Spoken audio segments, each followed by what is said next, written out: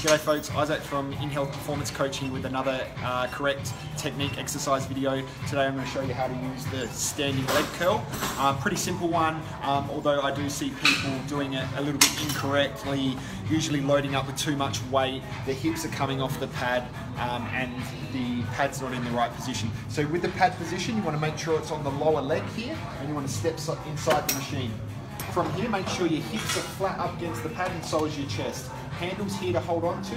Make sure you draw in the belly button towards the spine, keep a nice neutral spine, and hips are steady.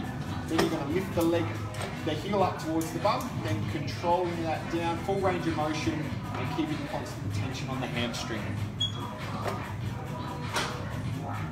So as you can see, my hips are staying nice and tight against the pad there and not lifting, not arching the back, not reefing it up with the lower back muscles, but really getting a good squeeze and contraction on that hamstring.